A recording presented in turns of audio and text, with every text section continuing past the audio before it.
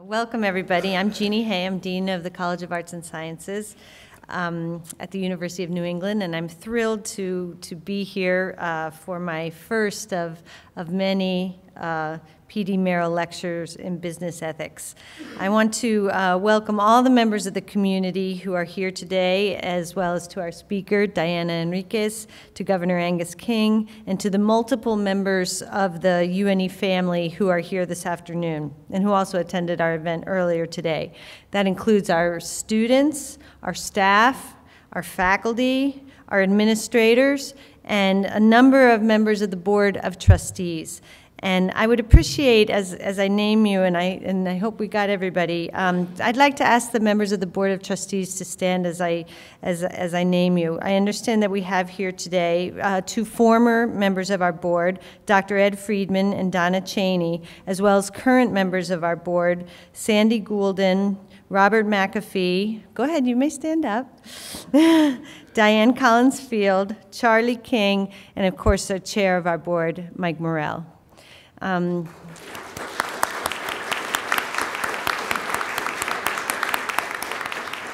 if anybody snuck in at the last moment, I apologize. But I wanted to recognize the members of our board because it's hard to overstate what they do on behalf of our university and the generosity that they show. So thank you for coming.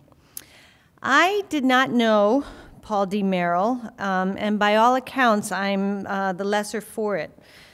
He was a trustee and a great friend to the University of New England and a very highly respected member of our community. And I would like to thank the members of the P.D. Merrill Business Ethics Lecture Committee, and especially its chair, Professor Mike Daly, Associate Professor of Economics at UNE, who work very hard to secure top-notch speakers for this series every year. And their hard work is represented in our speaker today, Diana Henriques.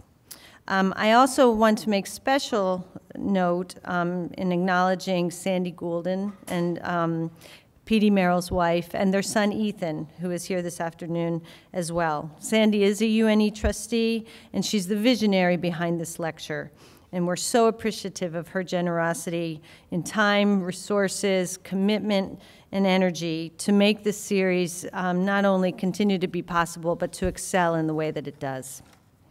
Finally, I'd like to introduce former Governor of Maine, the Honorable Angus King, whom I had the great pleasure of meeting for the first time this afternoon, who will introduce our speaker. As I'm a newcomer to Maine and I'm still getting to know the culture, the political culture here, I asked, what should I include when I introduce Governor King? What should I say by way of introduction? And the very common response was, Angus King needs no introduction to any audience in the state of Maine. So, but what some may not know is that he is a very close friend and ally of the University of New England, that he was a close friend of P.D. Merrill, and that his son is a current undergraduate student on the Biddeford campus and helped us secure a much hard-won victory in a lacrosse game last night. So we're thrilled to have the former governor's support and participation in the UNE community. So please join me in welcoming a man who needs no introduction, Angus King. Thank you.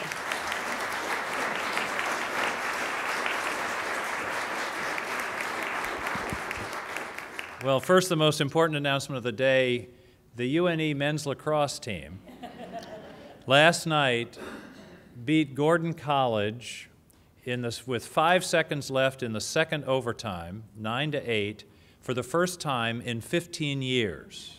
So it was a wonderful evening. And if you haven't been to the Biddeford campus and seen the big blue turf, it's really quite a sight. It's one of only 3 blue turf fields in the country, and there are rumors that seagulls are confused by it, but they aren't true. It's wonderful to be here again and to be here for this occasion. And the only downside is it always makes me miss my friend PD. who I knew for almost 20 years. I served on a board with him when we socialized together. We knew each other quite well. And it's so appropriate to have this lecture series focused on the issue of ethics, because PD was one of the most ethical people I've ever known. The idea of doing something, cutting corners, doing something slightly wrong, taking advantage, it just wasn't the kind of person he was. And as I think we're going to learn today, ethics, we can pass all the laws we want, but if you have a culture that's unethical, if people, individual people, aren't ethical, the whole thing falls apart. It's all based upon relationships of trust, and PD, it just, for me, embodied the idea of ethical conduct, of doing the right thing, even if nobody is watching, and even if it might cost you something. But that was just the kind of person that he was. Now, our guest today is a journalist. And many years ago, I hasten to, I don't want to calculate, but it was probably 35 or 40 years ago, I used to represent newspapers when I was practicing law in Brunswick. And one of the papers I represented was the Maine Times, and the Maine Times was subjected to what at that time, and I think still is, the largest single libel suit in Maine history.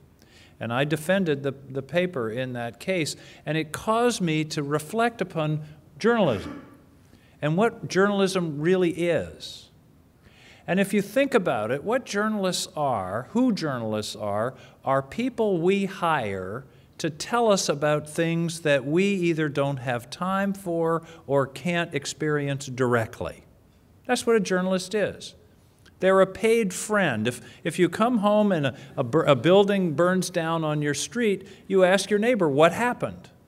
And they describe it and tell you what happened. That's journalism. And so journalists are people who we ask to help us experience things vicariously and learn from them vicariously.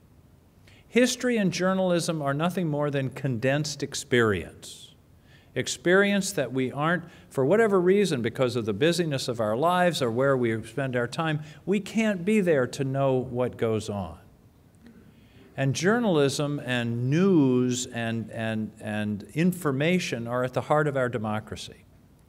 Thomas Jefferson famously observed, if I were to have to choose between government without newspapers or newspapers without government, I would immediately choose the latter. Now, lest you get too excited about that, Diana, Jefferson is sort of like Scripture. You can find something, on all sides. He also said, the man who reads nothing at all is better educated than the man who only reads newspapers. I think that's kind of interesting, too. But journalists are people that we need to explain things to us, to help us to understand what happened. And our guest today is someone who has been doing that exceedingly well, particularly in a field that's hard to understand, finance and business and the world of Wall Street.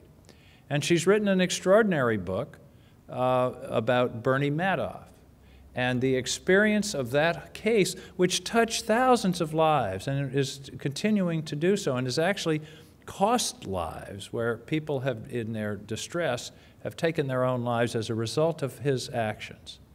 He's in jail for the rest of his life, almost certainly. She's the only journalist, I believe, who has actually talked to him, who's interviewed him in prison, and has a kind of first-person narrative in this book. So we're very fortunate to have her with us tonight, this afternoon. It could not be more appropriate to have somebody talking about the implications of the Madoff case and the implications of the financial problems of the last several years, how they've affected people who has seen it firsthand and who has the incredible skill of being able to convey these complex ideas in ways that we can understand and, more importantly, benefit from. So I'm honored to introduce to you Diana Henriques. And by the way, you're also lucky today that you have two speakers from Virginia. She's from the South Side, I'm from Alexandria. I don't mention it too much politically. And I wanted to be born in Maine, but my mother was in Virginia that day. And it was a big day for her, so I thought I should be there. But Diana is an extraordinary journalist. She's a contributing writer at the New York Times, has had a very distinguished career, and has written an important cautionary tale for all of our lives. Diana, welcome to Maine.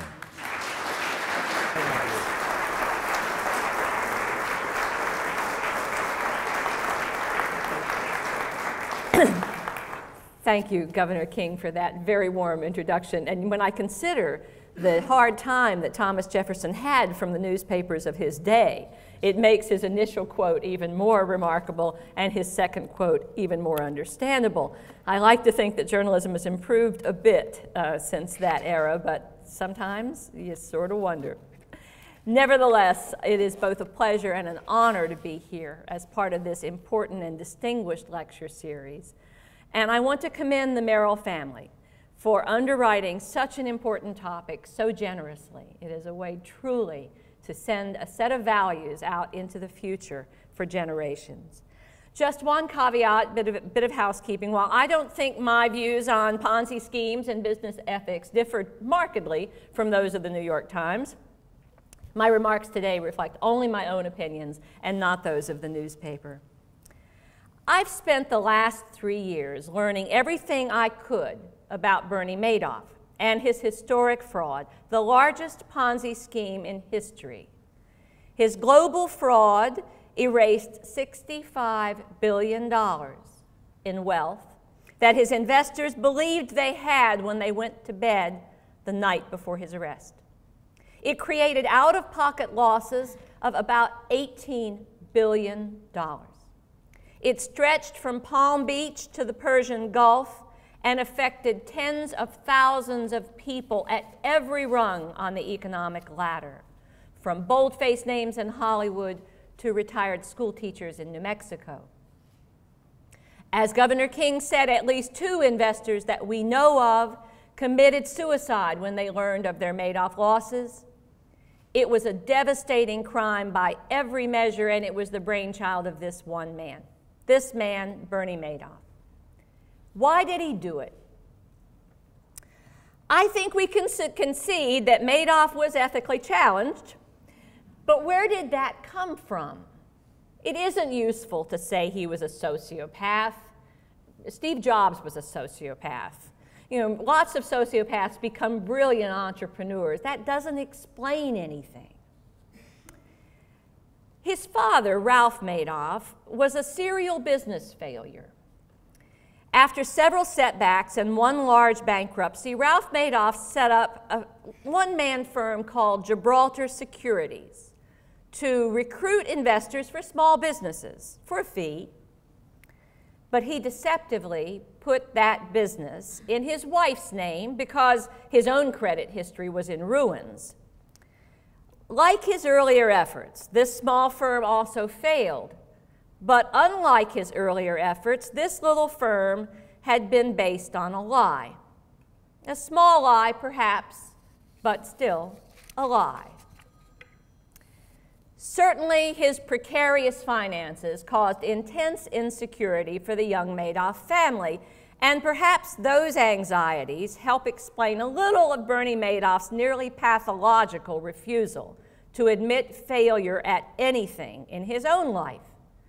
Indeed, in my first of 2 interviews with him in prison, and just to correct the record, I was the first journalist to interview Madoff and the only one to interview him twice in prison.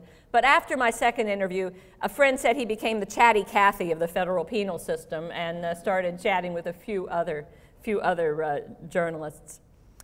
But in my first interview with him in prison, he startled me when he refused to even admit that his epic Ponzi scheme had been a failure. Well, Bernie, you're in jail. Obviously, it had failed. No, no, no. He insisted he could have kept it going, despite the panic in the markets and those crazy weeks we remember in late 2008. People were still eager to invest with him, he said, so no, no, no, no. He didn't fail at his Ponzi scheme. He simply got tired of the constant tap dance of raising new money and decided to quit. I'm glad we got that straightened out. But there was an even more revealing incident back in 1962 when the young Bernie Madoff, not much older than some of you students here, was investing money for some family and friends. He rashly and unwisely invested these clients' money in high-risk, newly issued stocks in the Wild West over-the-counter market. Then, in May of 1962, the market hit an air pocket. At the time, it was the worst week in the stock market since 1929. We don't even remember it now, but for young brokers of Bernie's generation, it was a shocking week. The ticker was running hours late. People were being ruined. It was a horrible time. And Madoff lost tens of thousands of dollars entrusted to him in that market crash. But rather than admit that, rather than call up Uncle Joe or Aunt Mary and say, you know, I'm sorry, I lost it all, he covered it up. He used all his young firm's capital to buy those shares back out of those accounts at par and cover up the losses without ever telling his clients what he had done. They no doubt thought, gee, what a genius this guy Madoff is. He gets through the worst week in the market since '29, and I never lost a penny. A lie. A small one. Certainly not a Ponzi scheme lie, but still a lie. Even then, Bernie Madoff found it easier to live with himself as a liar than to live with himself as a failure.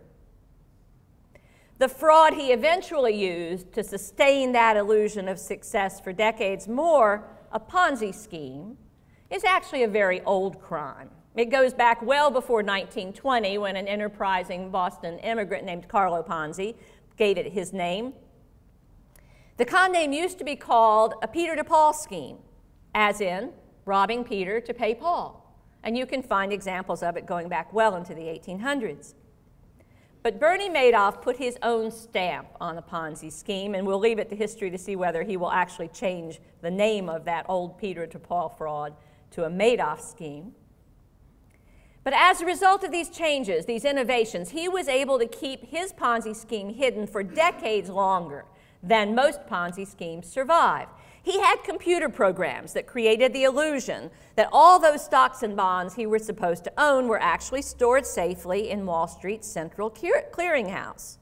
I mean, the computer screens were completely bogus. They were invented by a guy who wrote software down the hall, but they looked very real. He kept old letterhead stationery and an old electric typewriter so that he could create realistic-looking backdated documents to satisfy regulators' questions. He swamped his investors with long, detailed account statements, long and complicated enough to look very reassuring, but too long and complicated to tempt anybody to actually read them. He told foreign accountants that he traded with U.S. banks, and he told U.S. regulators he traded with foreign banks, knowing that the extra difficulty involved in making those cross-border checks would likely deter future investigation, as it did. Besides his mastery of camouflage, Madoff had a gift for seduction unlike any I've ever seen in a Ponzi schemer, in real life or in history. And one of the advantages of covering white-collar crime for the New York Times is you get to meet rather a large selection of Ponzi schemers, more than I hope any of you ever encounter. The classic Ponzi personality is a gregarious, charismatic, bon vivant, eager to persuade you that he's the smartest guy in the room. But Madoff was a low-key guy who made you feel like you were the smartest person in the room. What could be more seductive than that? I had a chance to experience this magic trick the first time I interviewed Madoff in prison. I knew him slightly when he worked on the street, and I covered him a few times, but I'd never actually had a chance to talk to him as intensely as I did then.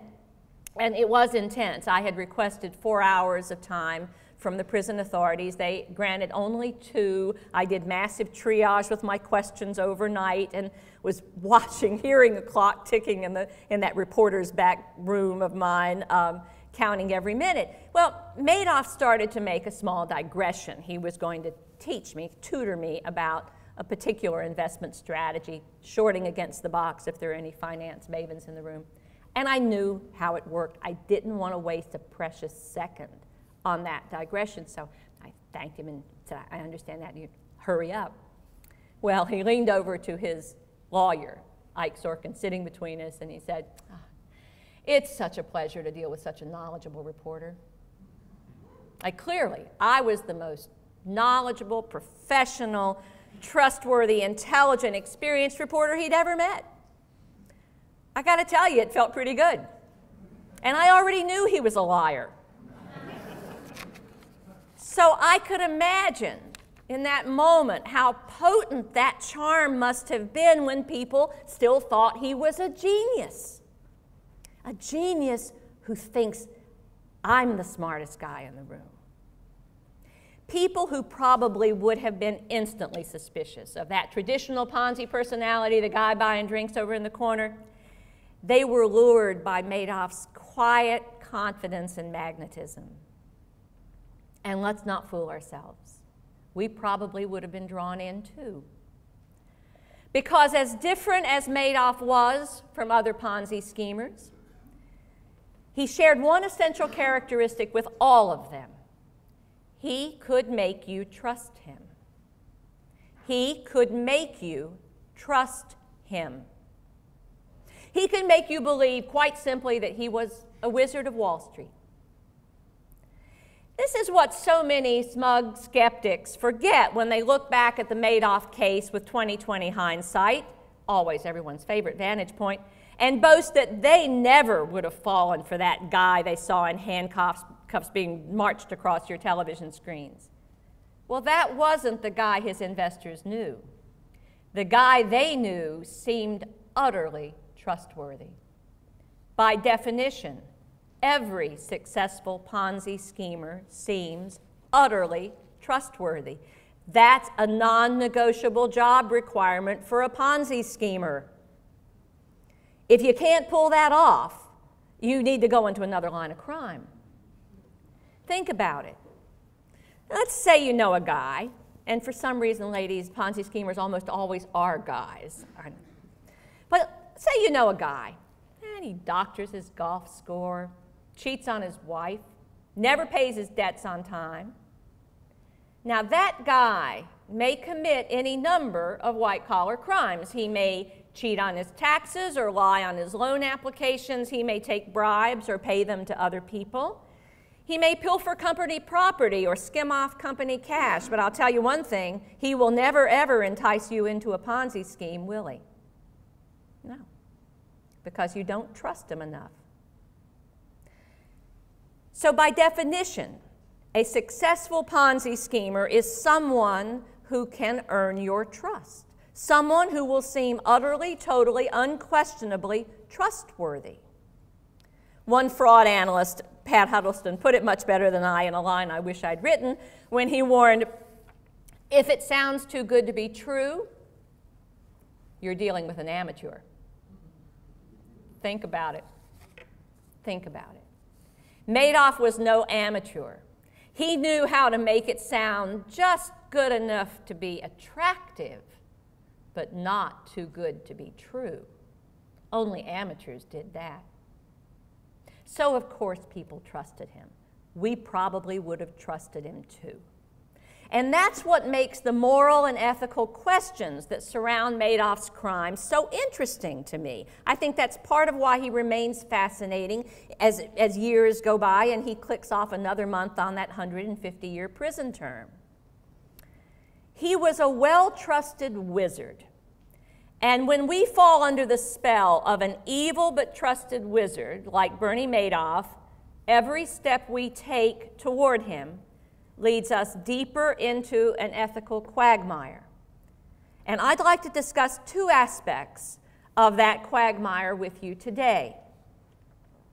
But first, let's pause for a moment and think about this idea of wizards, the wizards in our lives, these people who tempt us to trust too much. Who are they? They're people who seem a lot like us, only better. Better. Younger, more successful, slimmer, better at golf, better at everything, better educated, more cultured, more sophisticated, just better. They're so successful at what they do, in fact, that they almost seem to be magic, don't they? And sometimes that magic is real. We can all rattle off the names of nature's great, extraordinary exceptions. Einstein, Mozart, Thomas Edison, Bill Gates, Steve Jobs, the great Wayne Gretzky of hockey, the young Tiger Woods of golf, the amazing Warren Buffett on Wall Street. Take it a step further. Think about the wizards in your own lives. That student athlete who seems to do everything so well, so effortlessly. That faculty colleague whose research is so original and whose teaching holds you spellbound. The father of your good friend who seems to soar right to the top of the ladder without a single misstep or stumble. These are people who are so magically, so consistently successful that you always give them the benefit of the doubt, and you never worry about taking what they say on faith. They inspire trust, and almost always they deserve our trust. I could name some wizards in my own profession. Journalists who were given more than the usual amount of latitude by editors simply because they were so magically good at their craft. A few were frauds who fell into shame and scandal, but most were the real deal, and they went on to greatness and well-earned glory. Clearly, not all of life's wizards are Ponzi schemers. But all of life's Ponzi schemers are wizards, at least in the minds of their victims, because if they weren't, they would not have the power that they have. And the great thing about being a wizard is that almost nobody expects you to play by the same rule book as the rest of us. People waive the rules for the special wizards in their lives all the time without ever considering that doing so is a potentially disastrous breach of ethics. Now, Madoff benefited enormously from this commonplace tendency to treat our trusted wizards differently. Regulators ignored warning signs that would have made them instantly suspicious of a lesser genius. They had a different standard for wizards, like Madoff. Due diligence lawyers at major banks and senior accountants at global CPA firms all around the world, they made exceptions for Madoff that they never granted other lesser money managers. They too had a different yardstick for geniuses. Institutional investors demanded less paperwork, less transparency, less cooperation from Madoff than they demanded from others. Different yardstick. That's what happens when people think you're a wizard. You don't have to bend the rules. All the people who believe in you will bend them for you. Consider the news accounts about MF Global, the commodities investment firm run by former New Jersey Governor and Senator John Corzine, who had spent decades as an investment banker at Goldman Sachs. It has been reported that the MF Global directors dismissed warnings from the firm's chief risk officer about the portfolio Corzine had assembled. After all, Corzine was a paid-up member of the Goldman Sachs wizard fraternity, so his directors exempted him from the risk officer's discipline, and it destroyed the firm. Look back at any number of Wall Street and business scandals, from Teapot Dome to Enron, and you'll see the same thing. The extraordinarily successful trader, that star institutional salesman, a quantitative genius down on the derivatives desk, who knows what he does, but he's a genius, the brilliant CFO, wizards, every one of them, wizards who could get away with almost anything, no questions asked, because no one demanded that they live by the same rules as the rest of us. Wall Street can usually be counted on to come up with a totally tasteless joke about any major disaster that happens, and Madoff kind of stymied them. But they did come up with one funny joke about the Madoff scandal. Traders would joke that once and for all the case proved that there's really no such thing as a sophisticated investor. Hundreds, if not thousands, of sophisticated people, lawyers, bankers, hedge fund managers, accountants, utterly failed to save their clients or themselves from Bernie Madoff. It's easy to dismiss these actions as a lapse of judgment, but I think what happened is that these people flunked a business ethics quiz they didn't know they were taking. They would have been on the alert if they'd been dealing with some stranger they thought would pressure them to cut corners. Oh yes, they'd have had their moral compass out on day one if they'd been dealing with someone whose track record was a little shady, a little conflicted, a little mysterious.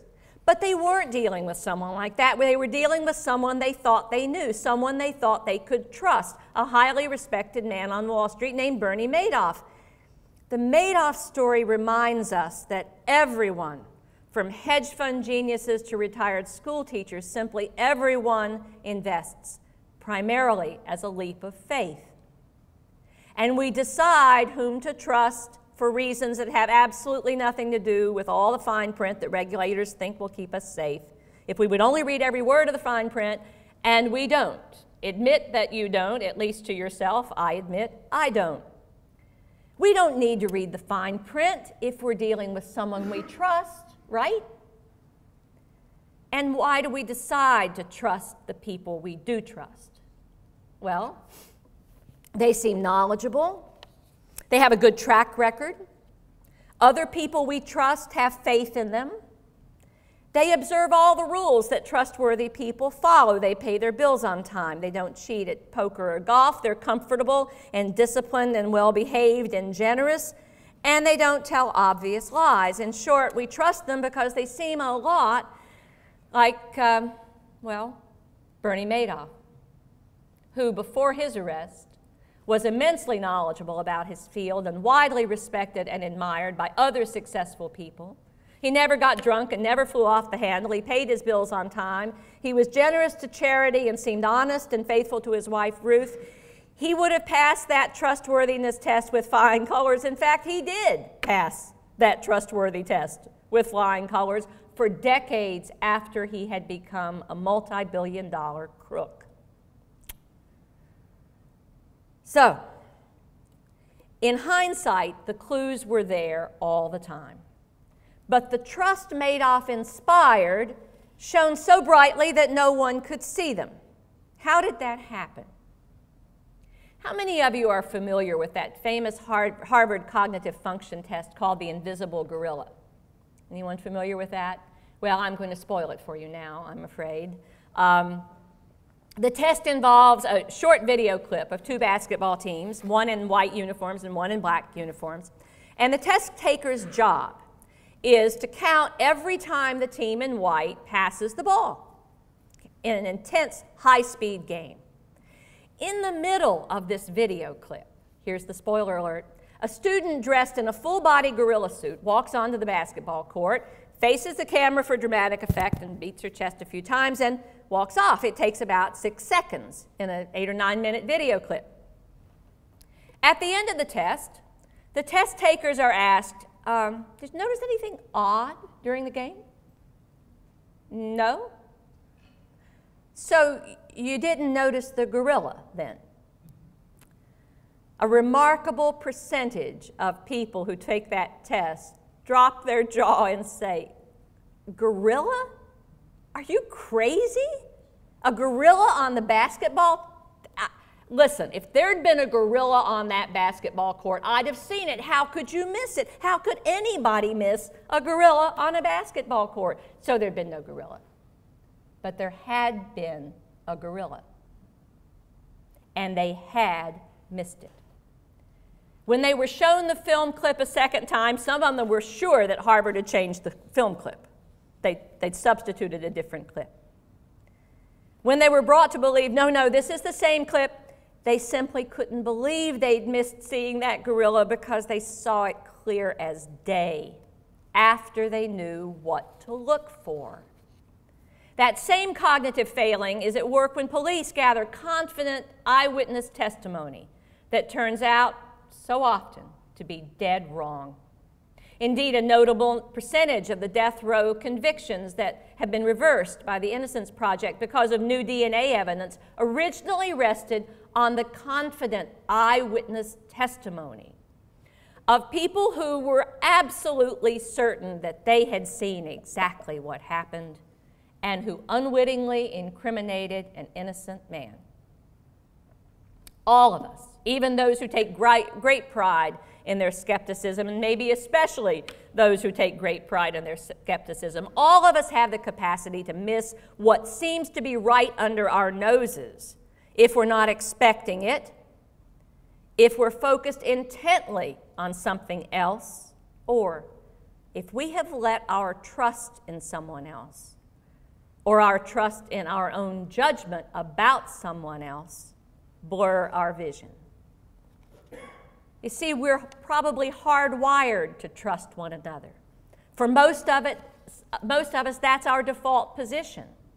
When we meet someone, we're inclined to think they're trustworthy until they prove otherwise, especially if they look and sound and live a lot like us. Now, some scientists think the inclination to trust one another had some evolutionary advantage, and I can see how that would work. Surely cave dwellers who trusted one another would have fared better on their hunting expeditions than cave dwellers who were riddled with suspicion and mistrust. Of course, that suggests that the only sure vaccine for Ponzi schemes is clinical paranoia. And while it's true that Ponzi schemes are impossible in a world utterly devoid of trust, modern commerce is also impossible in a world utterly devoid of trust. Indeed, most of human society is impossible in such a world. So clearly, we cannot fault those lawyers and accountants and hedge fund managers simply for trusting Bernie Madoff. We are all hardwired to trust one another. That's not the fault that they trusted Bernie Madoff. We can't simply decree that nobody should trust anybody either, unless we want to bring human commerce and human society to a halt. But what we must realize is that our inclination to trust others and our ill-placed faith in our own gut instincts can combine to create blind spots big enough to hide a fraud as big as Bernie Madoff's. And by definition, we never see our own blind spots until it's too late. That's one of the two ethical dilemmas I want to discuss with you today. How do we monitor and police the people we truly trust? Policing the people we're suspicious of is easy, right? You watch them like a hawk. You got rules, you got monitors, you got cameras, How do we police the people we truly trust? Is it unethical to play favorites? To have one rule book for the wizards of the world and another rule book for the rest of us? Now, this situation, so common in our lives and yet so rarely recognized as an ethical dilemma, is technically, the ethicists would tell you, a conflict of interest, although it's admittedly an odd sort of one. But as a professional journalist, I've had to deal with this kind of conflict issue countless times in my career. In some cases, there are bright lines that make conflicts like this quite easy to detect. For example, I don't cover news stories about close friends or loved ones or about institutions in which I have a close personal stake, like my college or my husband's employer. That would clearly be unethical. And most journalists would see such a conflict instantly and know to avoid it. Here's a wrinkle on that. Sometimes, over time, professional sources gradually become more than just sources. You meet for dinner a few times. You chit-chat about the kids.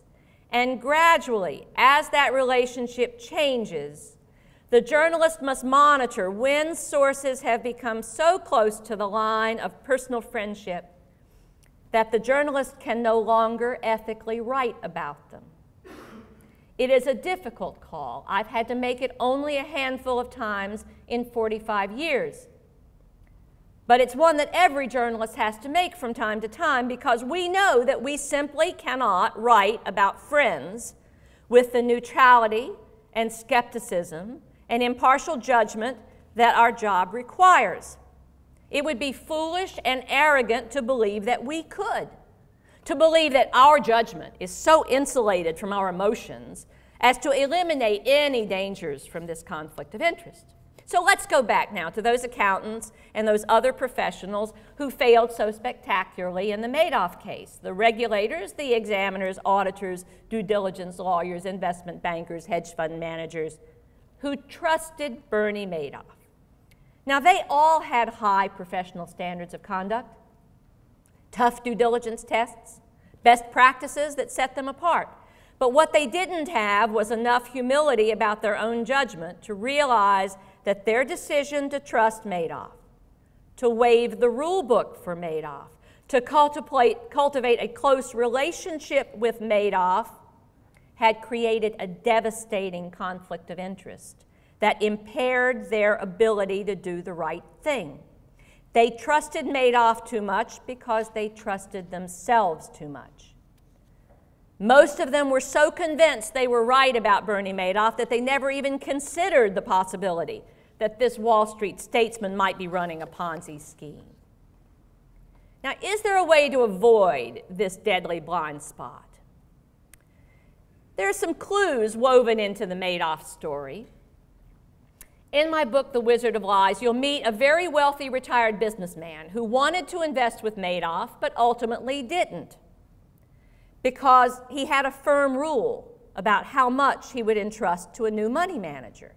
And it was well below Madoff's minimum du jour, which I'm convinced Madoff made up on the spot, depending on the bankroll of who was sitting across from him. But this was a fixed amount, $250,000 maximum. That's all he would give to a new money manager. And Madoff explained, well, sorry, my minimum's $5 million. Yeah, can't do it. Now, this businessman could have easily written a check for $5 million. For him, it would have been a rounding error. He could have done it. But he wrestled a little more and decided no, he wouldn't. The rule had stood him in good stead over the years, and as much as he wanted to invest with Madoff, he wasn't going to break it. He wasn't going to waive the rule for this incredible wizard. So disappointed, chagrined, he shook Madoff's hand and left, not even knowing what an escape he'd had until Madoff was arrested. Similarly, a charity in New York was tempted to invest with Madoff. So many of its donors did. They got such good results. He was such a generous and charitable man himself, and they had a chance to invest with him, and they wanted to, but they had this rule, tested over time, that they would only invest with a money manager who used an independent third-party custodian institution to hold the assets. Somebody outside to be sure those stocks and bonds were there. And Madoff didn't use a third-party custodian. So the only way they could invest with Madoff was to waive that rule for Madoff. And they wanted to, they were tempted to, but they didn't. They had enough respect for the people who'd put that rule in place that they stuck to their guns and, disappointed, walked away. Now, did you notice the trick? The businessman, the charity were spared not because they were suspicious of Bernie Madoff. Far from it. Like everybody else clamoring to invest with Bernie Madoff, they trusted him completely. Like everyone else, they thought he was a genius, but they knew that people are fallible. And so they made some sensible rules, and they had stuck to them over the years, even when they were sorely tempted to waive those rules for this wonderful wizard they trusted so much. The board of MF Global didn't have to be suspicious of former Governor Corzine. It simply had to be humble enough about its own judgment to listen to the chief risk officer's warning and take it seriously. The board of Enron, it didn't need to be suspicious of its brilliant CFO. It just had to stick to the time-tested rule that immensely lucrative conflicts of interest in the chief executive's suite are never a good idea because, well, you might be wrong about the CFO's character.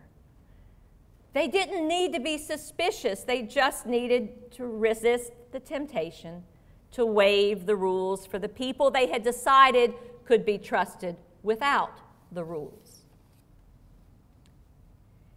Trust is a two-edged sword, and the magic spell that can keep us safe from the occasional evil wizard is not suspicion, it's humility. We must recognize that we all make mistakes. We all have blind spots. Once we trust someone, we all can miss the invisible gorillas beating their chest and warning us that we're in trouble. But those who fell prey to Bernie Madoff forgot that or ignored it, and that was their downfall. Not that they trusted Madoff, but that they forgot they could have been wrong in trusting Bernie Madoff. Now, even worse, a few of those who entrusted their own and their clients' money to Bernie Madoff actually did wonder if maybe Bernie was a little crooked. They suspected he might be committing a form of insider trading called front running, using his knowledge about incoming order flow at his legitimate brokerage firm to earn little secret profits for them, his clients. But even though they suspected he was sort of a criminal, they were confident that he wasn't that kind of criminal. They were right that he was breaking the law. They were wrong about the crime he was committing. But because they had so much faith in their own judgment, they failed to see that they were confronting a serious conflict of interest when it came to monitoring Bernie Madoff. That's when we lose our moral compass, when we think our own judgment will always be true north. If these professionals had simply adhered to their principles as faithfully and humbly as that businessman and that charity did, they'd have realized they might have been wrong about Madoff too. And realizing that, for safety's sake, they'd have insisted that Madoff comply with the rules, however much they admired and trusted him. And when he refused, as he surely would have done, they too would have sadly but firmly walked away without ever realizing what a close call they had. A clearer grasp of business ethics would have pulled them out of harm's way in time. Of course, not everyone thought Bernie Madoff was a fabulous Wall Street wizard, or at worst, a guy who bent the rules a little to earn them a nice steady profit. A few people suspected all along that Madoff was a con artist running a massive swindle. And that brings us to the second big ethical knot we need to unravel in the aftermath of this epic crime. The Madoff story made it clear, if the rest of 2008 hadn't, that there simply is no old-fashioned honor code on Wall Street. An honor code of the sort Thomas Jefferson invented or wrote out for the University of Virginia, that ironclad commitment to neither lie, cheat, nor steal, nor tolerate those who do. Now, there are tens of thousands of decent, law-abiding, ethical people working on Wall Street who would never, ever lie, cheat, or steal from their company or its clients. But what about tolerating those who do? That's the rub, isn't it? That's the rub for all of us. After Madoff's arrest, a small army of hedge fund managers and private bankers and industry consultants came forward to claim, well, they'd seen through Bernie Madoff's magic all along. They'd never believed that he was anything but a crook. They'd kept their clients out of trouble. Well, imagine how different this story would have been if all those brilliant, impressive, influential folks who came forward after Madoff's arrest had quietly taken their doubts to the SEC, or better yet, the FBI, before Madoff's arrest. But they didn't. They just quietly escorted their clients out of harm's way and waited until the roof fell in on somebody else's clients. So here is the second post-Madoff question I think we need to wrestle with. Are we our brother's keeper when our brother is wandering around Wall Street? What is it about the Wall Street world that caused so many decent, ethical people to keep silent for so long? About Madoff, about the rising risk of mortgage securities, about predatory loans and sloppy foreclosure filings and dubious underwriting standards and unethical rating agencies. What is it about the broader world of business that makes people so reluctant to report wrongdoing and so quick to heap scorn on those who do report it? And is there some way to change that? In the aftermath of the Madoff scandal, the SEC overhauled its entire machinery for dealing with whistleblowers. The new system even gets high marks from that notable whistleblower, Harry Markopoulos, the quirky Boston analyst who tried repeatedly to persuade the SEC that there was something fishy about Bernie Madoff. The new system doesn't rely on some sort of honor code, as Jefferson would have. It relies on a whistleblower's greed. It offers cash incentives in the form of a share in the penalties that the SEC ultimately collects in exchange for timely, useful information about wrongdoing. Now, this may encourage more people to blow the whistle on corporate misbehavior, and I'm sure we all hope that it does. But it will do nothing, I promise you, to improve the image of whistleblowers in the business community. Indeed, it will likely compound the image problem, which is pretty bad already. Look at all the synonyms we have for those who report wrongdoing when they see it. Snitch, stool pigeon, rat, tattletale. The nicest synonym in the modern thesaurus is informer, which doesn't sound too bad if you don't say it with a sneer. Informer. So no, adding a bounty to the whistleblower equation isn't going to help that image problem at all.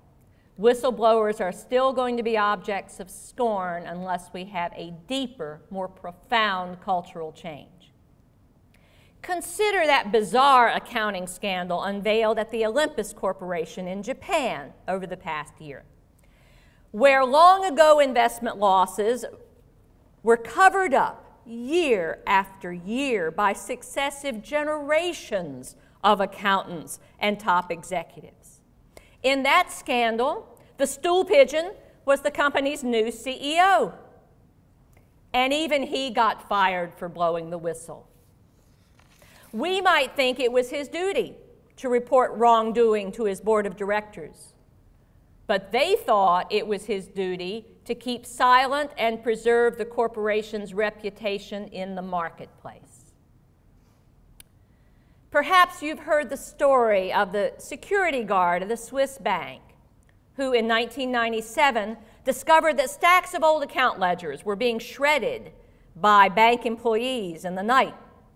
He secretly salvaged what he could, and he turned them over to a group that was pursuing Holocaust-era property claims against that bank, claims that were supported by those ledgers. His actions helped the claimants win a substantial settlement against the bank. But do you know what happened to that security guard? Ever wonder? He became the first Swiss citizen in history to be granted political asylum in the United States. His life in Switzerland had become a nightmare of threats against him and his family, official ones from the authorities concerned about bank secrecy, and anonymous ones from his fellow citizens. Even his children were threatened. He left, and he sought refuge here, believing that the U.S. would at least be safer and maybe marginally more tolerant of whistleblowers. And it is. It is. Scorned they may be, but whistleblowers in the U.S. are not quite the pariahs they are in many other countries. But it's still not a career move you're dreaming of making, is it, future graduates? So the Madoff case forces us to ask ourselves some very tough questions. Why is it that society almost universally condemns the very behavior that could have shut down the massive Madoff crime long before it cost tens of thousands of people their life savings, long before it had cost at least 2 ruined investors their very lives? I'm told that in prison, Bernie Madoff is admired today as a stand-up guy for not having fingered any of his accomplices. In fact, at his plea hearing, he actually perjured himself by swearing an oath that he had acted alone. Although his right-hand man, Frank DePascali, at that very moment was negotiating a plea deal in which he would plead guilty to helping Madoff carry out this fraud. Indeed, 4 other people have pleaded guilty. 5 more are awaiting trial on indictments that they deny. To inmates, blowing the whistle is definitely not an act of honor and integrity. In prison, an honorable man is one who keeps quiet about the wrongdoing of others. Is corporate America, are we one bit more enlightened than those inmates? Let's play a thought game. Let's say, you students, you're the CFO of an upstanding ethical company with no skeletons in its closet. You're proud of your financial controls. You work for a place like P.D. Merrill ran, and you feel sure that your track record is spotless. And you found the perfect candidate for that vacancy as your senior deputy. And then you discover that this person, years ago at another company, blew the whistle on an accounting fraud that he had discovered. Will you hire him? If you do hire him, will your fellow executives trust him? Or will you be inclined to maybe keep quiet about that little stop on his career path, just in case they take it the wrong way? Here on campus, do you feel an obligation to report those who cheat or steal or lie? Or do you feel a stronger obligation to keep quiet, to be a team player? Do you feel a stronger duty to protect the institution's research funding or its reputation by looking the other way in the lab or in the administration building? And if you did speak up, how do you think you would be treated by your peers? Yes, these are difficult ethical questions. And the Madoff case reminds us with painful, heartbreaking clarity how much is hanging on how we answer those questions. If we continue to believe that we can trust our gut about who is honest and ignore the conflicts that creates, and if we continue to scorn the people who blow the whistle on wrongdoing and ignore the hypocrisy that involves, in short, if we do what we've always done, then we'll get what we've always gotten, a world in which the next Bernie Madoff will feel right at home. Now, you know the definition of insanity, doing the same thing over and over again and expecting a different result. So as you wrestle with your answers to these puzzles in your own lives, please consider this warning from the final pages of my book. In a world of lies, the most dangerous ones are those we tell ourselves. Thank you very much.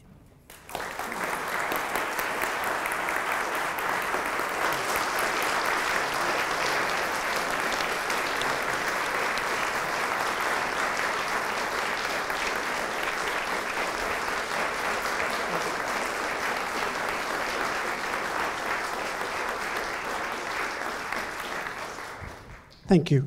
During the Q&A, please wait to use the microphone before you ask your question. I think there are microphones on both sides. Yes. And I'm having a little trouble with the light seeing your hands, so maybe if you just could stand, if that's not difficult. Ah, okay, there you go. Ask away. Oh, I know the microphones are in the aisles. I thought you were standing to ask a question. Are there questions that you would like to pose? Here we have our hands up.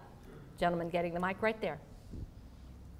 I wonder if you would comment on the situation where we can feel that, geez, I really don't trust this person and I don't know why, and we can have a gut instinct about not trusting this person, and it can turn out that we're wrong, and that in fact this person was in fact trustworthy.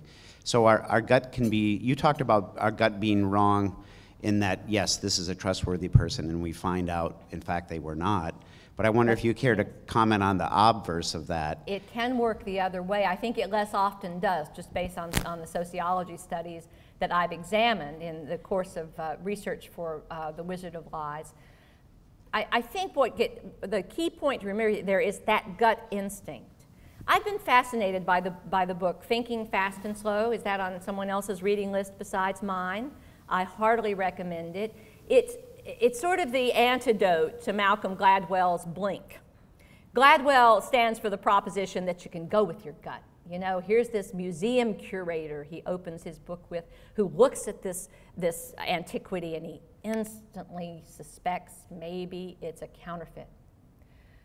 Well, the author of Thinking Fast and Slow says, well, if you've had about 10,000 hours of experience assessing antiquities, go with your gut.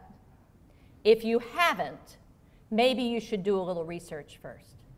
So that understanding, when we can trust our gut, when we have enough experience of that person, of that situation, of the probabilities, of the likelihoods, that we've had enough experience. I mean, there are things I've done for so long. I've got more than 10,000 hours, I believe me, in reading newspaper headlines.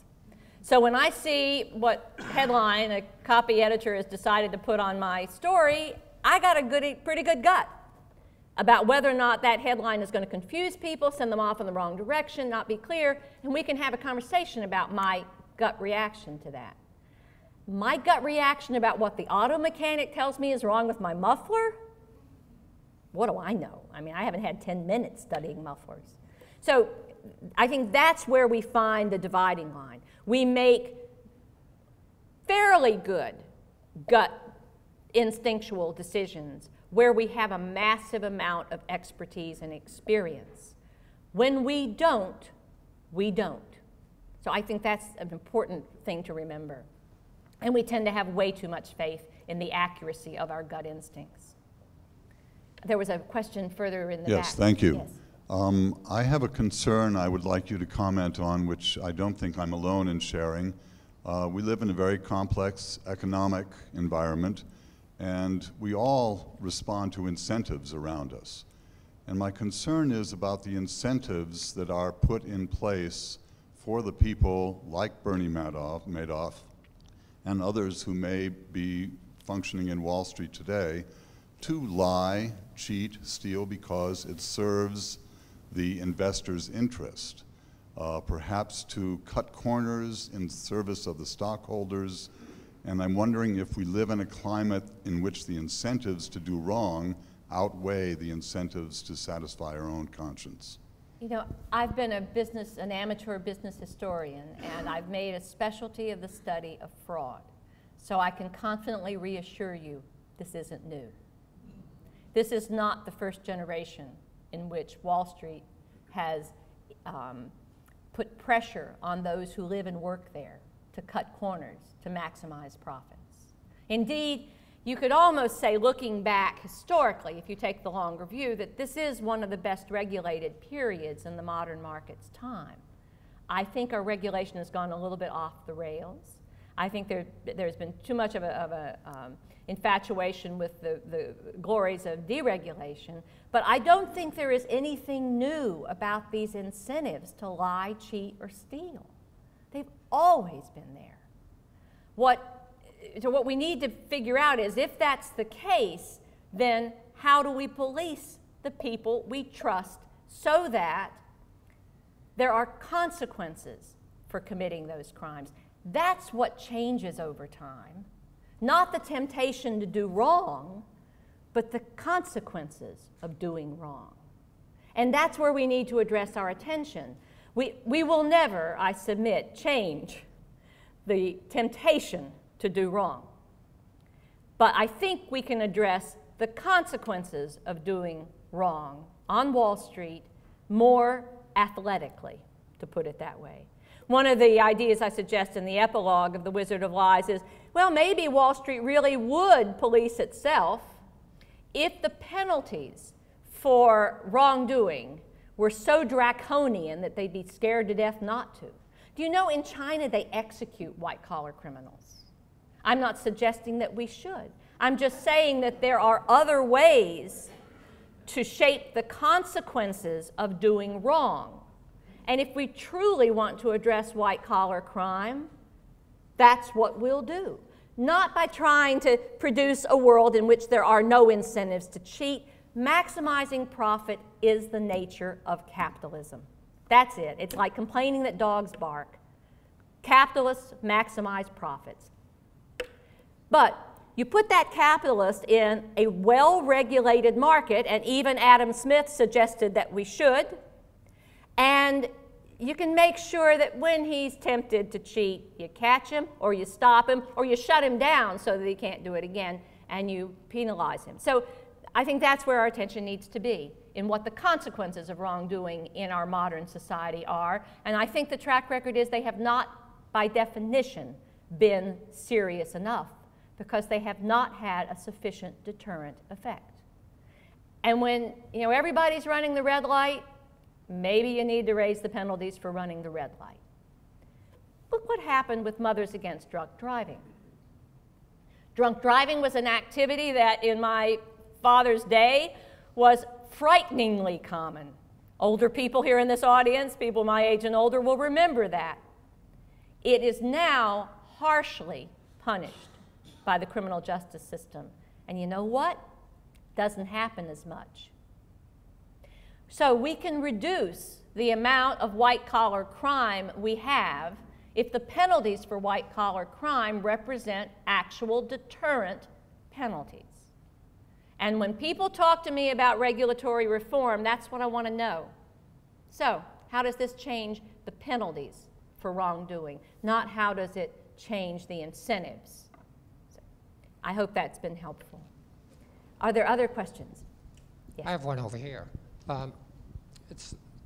As you were talking, I kept having images that flash back to the 60s and 70s, I think it was, when you had 5 executives from cigarette firms testifying in front of Congress, and they all raised their right hand and said that they had no evidence that smoking was harmful.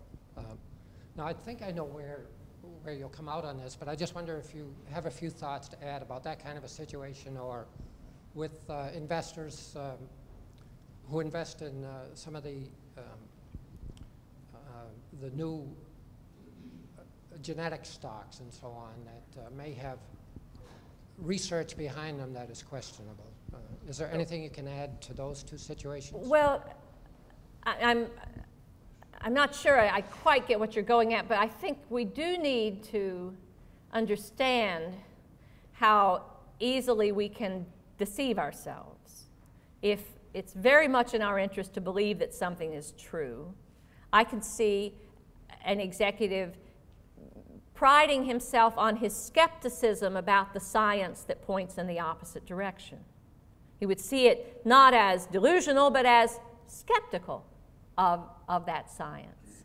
I don't think we're going to get any smarter about that as a society unless we start getting smarter about that as individuals. In that, of course, famous instance, that swearing occurred at a time when the evidence within the firms was mounting and was quite clear.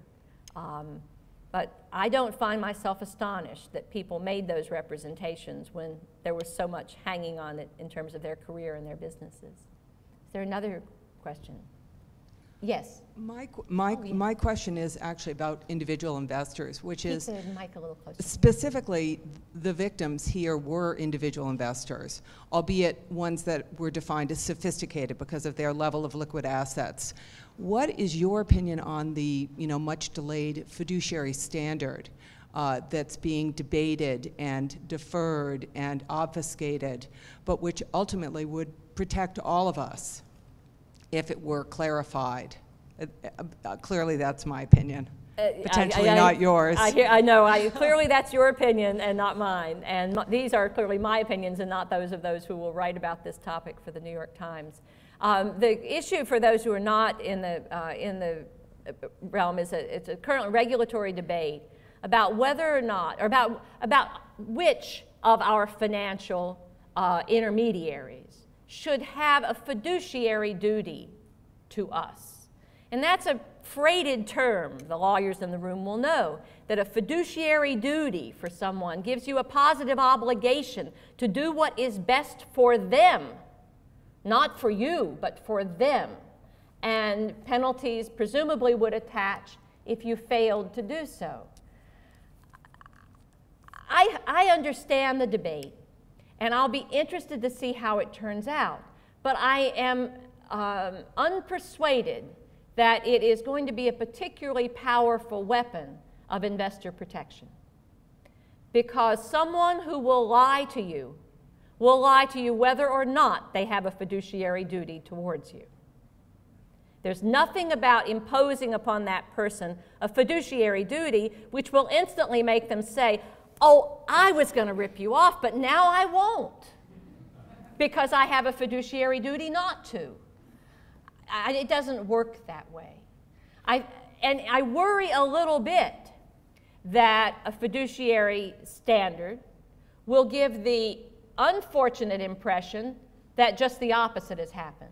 That in fact, because now a whole subset of stockbrokers who did not previously have a fiduciary duty towards you will have that duty, people will lower their guard and not take the naturally skeptical steps that they should take because you have this fiduciary duty. So it's an important debate, mostly because of what it will say about the Wall Street culture. That is where it is important. Is Wall Street willing to take on a fiduciary duty and say, okay, we may have some rogue brokers who violate it, but this is our mandate and this is what we hope to achieve. It will be aspirational, certainly, but it will tell us something about the Wall Street culture.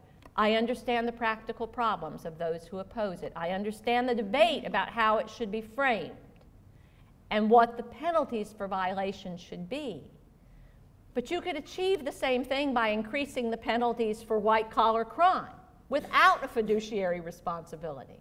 So it still comes down to what happens if you cheat, what happens to you if you cheat. And if the penalties seem, well, you'll be drummed out of the stock brokerage business, this isn't going to be a big deterrent. So I'm agnostic about that particular debate. I just urge that we not hang too much of our hopes for an honest market on that particular outcome. We have time for one more question. Well, that's pressure. I recognize that Happy Valley isn't Wall Street, but it occurs to me that Penn State and other organizations like that could take a page out of this playbook. I agree with you, because it is human nature that was at work both in the Penn State situation and in the Madoff case. That capacity to trust, and the way trust blinds you to things that if you didn't trust, you'd see instantly.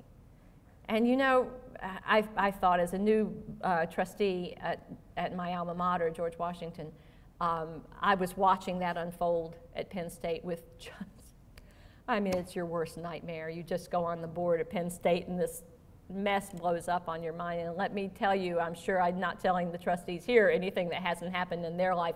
The next board meeting, you wanted to know everything there was to know about how transgressions like that got handled on that campus. So we hope, learn from such things. But you're right, these are not problems that are unique to Wall Street. These are not problems that you won't have to worry about as long as you go into widget manufacturing, or that you won't have to worry about as long as your job after graduation is in the oil business. No. These are going to be problems that you are going to confront everywhere you go, because you will meet wizards everywhere. You will need to have a rule book that keeps you safe when you are tempted to waive the rules for those you trust too much. You need to have some answers about your obligations to report wrongdoing when you see it, and to make sure it is effectively reported, as with a nod to Penn State, and to respect people who do report wrongdoing as truth tellers, not whistleblowers. So I think that's a universal lesson. We all need to learn it, whether we're going to Wall Street or not.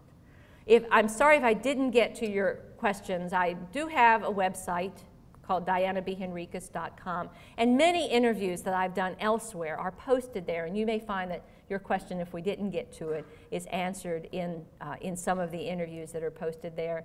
I also hope that you will give a thought to The Wizard of Lies.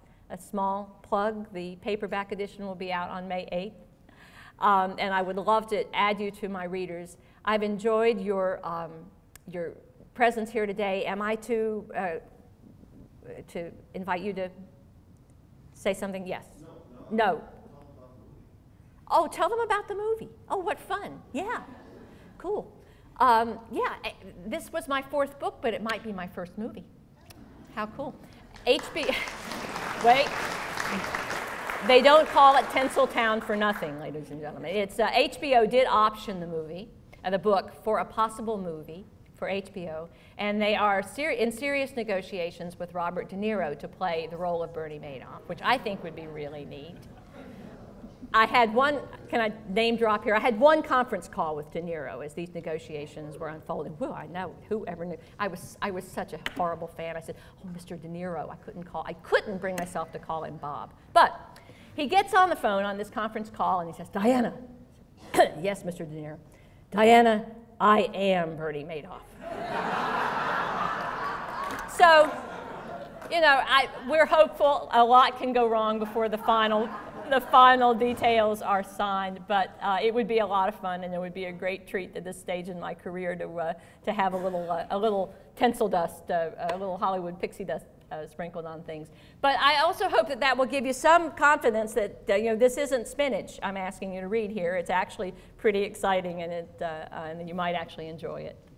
Thank you again for your attention. I've loved being here.